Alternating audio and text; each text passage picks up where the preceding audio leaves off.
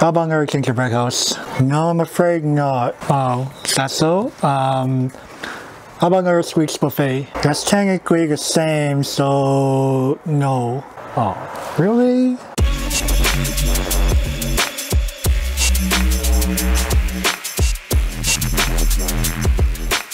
What's going on, everybody? Welcome back to the Chuuni Clan. It's Twin Tail here with another Shadowverse of all video. This time it's going to be another addition to the Japanese Hall of Fame. So about 6 days ago, as the time of recording this, Bushiroad held their TCG conference for summer of 2024, and apparently this is the first time ever that Bushiroad and Side Games said, this time we're going to actually announce a Hall of Fame change to the Japanese format of Shadowverse Evolved. The previous ones of Shenlong and Curse Crafter, these were broadcast via the likes of social media, think Twitter, X, that sort of thing, official website, yada yada yada, right? But this time they said, no, you guys who are tuned in to this TCG conference, you are going to hear about the new restriction. And right here, right now, it is none other than Gingerbread House for the Runecraft class. This has been a card since BP03 Flame of Levitain. It may not seem like much to a lot of people's eyes just because all it really does has a fanfare heal. It's a 1-cost Earth Sigil, has the stack keyword that all Earth Sigil amulets have, and you are more partial to Millie Parfait. All cards that we have here in English only. It is also known as It's a Sweets Buffet.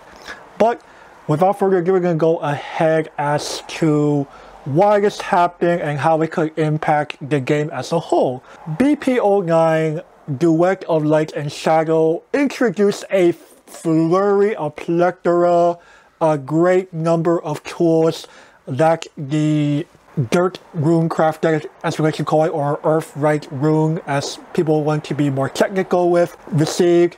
Think the likes of Truth Seeker Faust, the follower that just allows Runecraft to just put a bunch of Earth Sigils onto the board and start gaining off of it because of Faust just easily putting them onto the board, no cost required.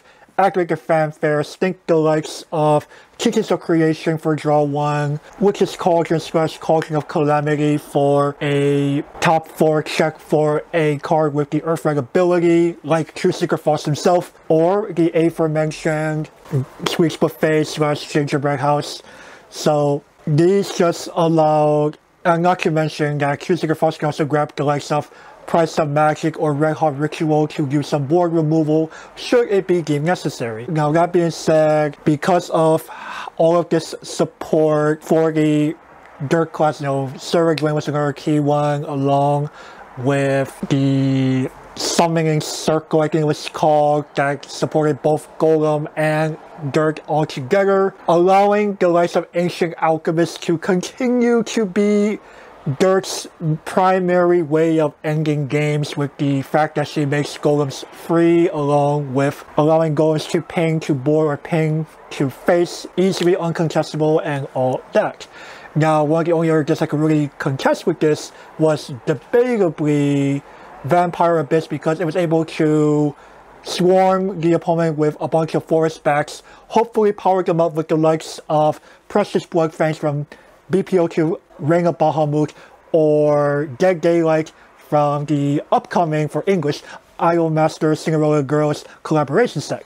And should any player, Dirt Rune included, fail to respect this, they'll just get overwhelmed by a bunch of backs, and it can be easily finished off with any of the Vanilla cards and so on.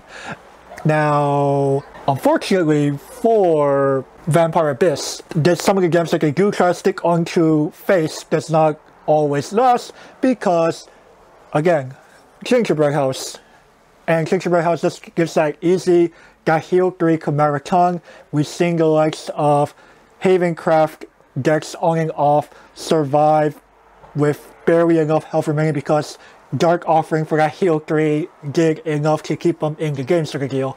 And Gingerbread House does that in spades while also being a way to enable the shenanigans that Derby wants to do. So as a result, Dirk just simply became this near unstoppable force with the ability to overwhelm the opponent with both board presence and face pressure with all the golden stuff linked around Ancient Alchemists, while also being able to heal up, while also being able to remove board with, again, Red Heart Ritual and Press of Magic, while also being able to keep resources healthy with the likes of Teachings of Creation and Witch's Cauldron. So how would this, say, impact the English game, so to say? Or rather, let's go with the Japanese game first, and then we go into the English game. So in the Japanese game, even into BP10, Gods of the Arcana, as of the time I'm recording this, we are in the final weeks of the Gods of the Arcana format in Japan. And even with Dirk getting maybe, I think, like 1 or 2 cards, if I'm not mistaken, in that was just simply enough to keep Dirt Rune being this uncontestable archetype, very uncontestable deck for the most part. Very few decks have a good way to answer it in time, or they can't put enough pressure in time because of Dirt healing out of lethal because of Gingerbread House. And again, it's kind of like why we saw Shenlong restricted in Dragon, because Shenlong allowed Dragon decks, usually more mid-range control styles, survive longer while being able to continue to apply board removal through the likes of Blazing Breath, Serpent Wrath, Conflagration, and also threatening easy face pressure with the likes of George Dragoon Forte and Genesis Dragon. And we are kind of seeing this being mirrored here in Dirt, with Teachings of Creation doing this much more easily, because it is something that can happen as early as the first turn of the game, while being able to be fished out easily with the likes of Q-Seeker Faust. Now going as to the impacts again, into BP10, Gods of the Arcana format, this deck was allowed to run rampant even in a trios event. It says something, this is something that I really do appreciate Psychics for doing. It provided us with percentages of the number of teams that contained a particular class. And we see here that 99.0% of teams, this is a over 500 team tournament, 90%, so this is about under 500 teams barely, had a Runecraft player, and chances are they were playing Dirt Rune.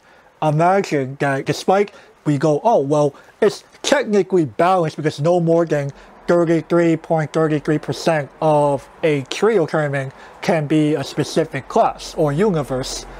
It does become a problem when you go, well, when 9 out of 10 teams goes, we want to field Dirt Rune because of just how versatile, how powerful, how overwhelming it is as a deck. It is almost like the second coming of mid-range control Dragon from way back in the BPO1 Advent of Genesis format, but this is able to do things much quicker. It's able to threaten face more easily. It's able to do more uncontested damage with the likes of Ancient Alchemists and so on.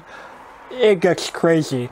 Now, as for implications into the English game, I will not be surprised if we do end up getting some kind of hit for it, because if there's anything in Rune that's very worthy of our gravitation towards face, it's the place decks.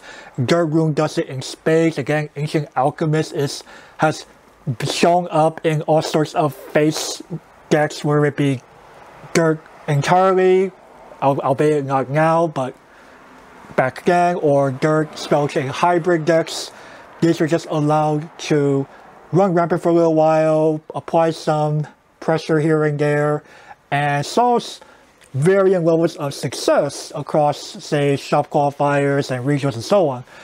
Now, later on, Dirt will get a card called Riley Hydro Shaman, which allows people to easily have a recurable Storm Beater and really push for some easy damage. Again, most people in later formats are most likely gonna tap out, so to say, so they will generally not have any real responses. Wards are few and far in between. And if you do run into wards, again, Red Heart Ritual and Price of Magic can easily take care of them. So it is very easy to clear the board to get easy face damage in with the likes of Rally Hydro Shaman, with the likes of Ancient Alchemist. This is going to definitely be a deck that people will want to gravitate towards. Basically, it's kind of like playing an interesting hybrid between Control Dragon and Fable Haven without the major drawbacks of either, because of just how decent your quality of life is in Dirt in a nutshell. So I could see English simply following suit. It will most likely be both Gingerbread House and Sweets Buffet going down to Limit 1 period, because they are the same card. And hopefully with this change, Bushido and Seconds will make a right decision in that when people realize that they have only the one heal card, or if they want to play more heal cards, they need to start messing around with their evolved decks more. Maybe they need to figure out a way to play enough spells to play the likes of, say, Gasling Healer in BPO4 Cosmicos. And again, you know, BPO4 Cosmicos also brought Concentration, which already is going to perform that heal 3. If I'm not mistaken, I don't think it was really being spammed that much, because it being a 3-cost spell did make it a little harder to justify, because people wanted to generally gravitate more towards establishing enough Earth Signals to pop off with Ancient Alchemist, Rally Hydro Shaman, and so on to apply that pressure. But with Gingerbread House going down to 1 in Japan, that means they have only really the one Gingerbread House, the up to 3 copies of Concentration if they really wanted to, up to 3 copies of Dazzling Healer, and if they really think they're playing a spells, which they really don't, but if they find a way, they can play Dazzling Healer Evolved for an additional heal. It makes deck building a little more tricky. It does things such that Runecraft decks based around the Earthright mechanic have to either hybridize a little more or rework ratios such that they can continue to have enough heal to feel comfortable to play a deck. Concentration does mean that their game generally slows down a little more, because again, 3 play points could be used for a lot of other things than just a simple heal 3, draw 1, or Earthright, heal 3, draw 2. So I think that will be that from me. Let me know what you guys think about the Gingerbread House / It's a Sweets Buffet here down below. I hear you in the comments. Start a little chat going about that. What do you think? Is English going to get this? Am I overestimating that Dirt is not going to be played all that much in English? What do you think? Let me see you folks talk down below. And with that, I'll see you all in the next video. Continue to embrace the Dirt, and I'll catch you all over in the next one. Bye bye.